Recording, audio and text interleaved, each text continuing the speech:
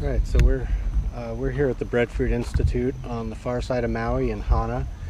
This is a collection of over 200 different cultivars, varieties of breadfruits from throughout the South Pacific. It is the world's biggest and most important breadfruit repository. Alright, so we're here at the Breadfruit Institute. This is Hana, the town on the far side of Maui. It takes about 2 hours to get to from the main city and hubbub on Maui. Surrounding me are the breadfruit trees.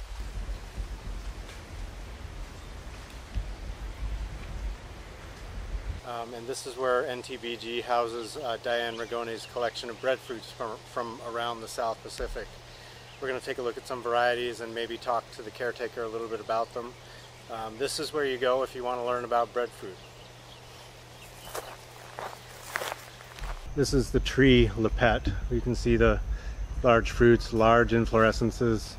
So you can see lepet, very large, lumpy fruit, one of the largest breadfruits there is.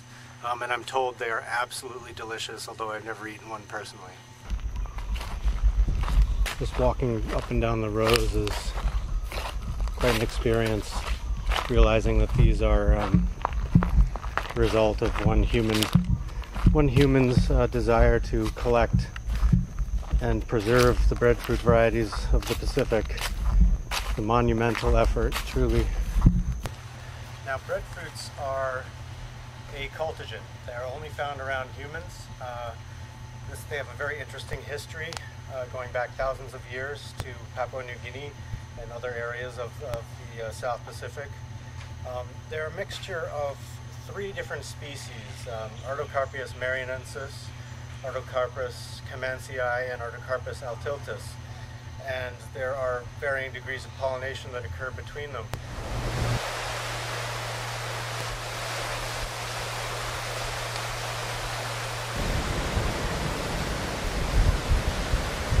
This is a variety called puau from the Cook Islands.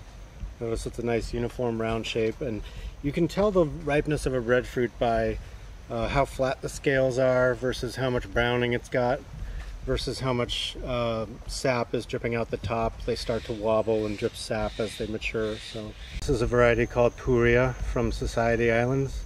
It's a little bit smaller fruit, a very tall tree, but it is absolutely loaded with fruit. Absolutely covered in fruit.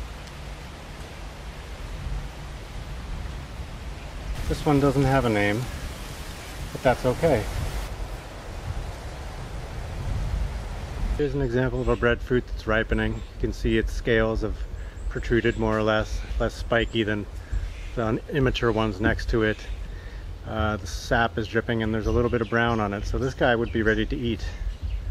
So this is a type called mahani from French Polynesia. It is arguably the best flavored breadfruit, according to the caretaker of the trees here at the Breadfruit Institute. That makes it special indeed, mahani. So another thing about breadfruits is how easily they sucker, and this is good for propagating known varieties. They will sucker readily from cut stumps and just out underneath the trees themselves, and this is often how they are propagated, either by suckers and sometimes by air layering the branches as well. See, these trees are being propagated by air layer. Breadfruits are a fairly simple air layer. They take just a couple months to put out roots, make clones of the mother tree. Now, some of the trees are naturally smaller than others, and this is the thing about breadfruit, is that they can be variable sizes. Some cultivars are large, some cultivars are small.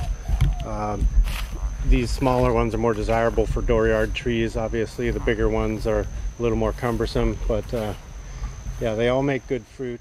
These are the male flowers. You can see, you tap it, there's some pollen coming off.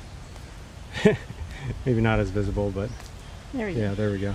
Little puffs of male pollen, and that is what pollinates the female flowers. So you can see on this tree, obviously, there's both male and female, seeing as it's bearing a fruit.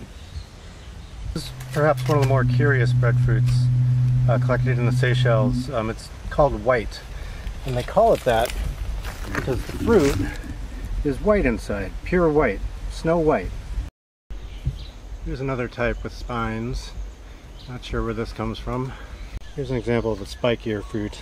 These are often hybrids. Now this is my favorite breadfruit variety. It's called Mai Tahid, and I like it because the leaves resemble the fins of a fish, and I think that's very unique among the breadfruits.